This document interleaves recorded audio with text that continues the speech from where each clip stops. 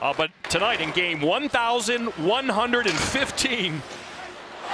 Oh, he's done it again! How long is Jordan Binnington going to stay between the pipes? Craig Berube having a discussion. Do I pull him? Do I make a change now down 3-0? What do you think? Not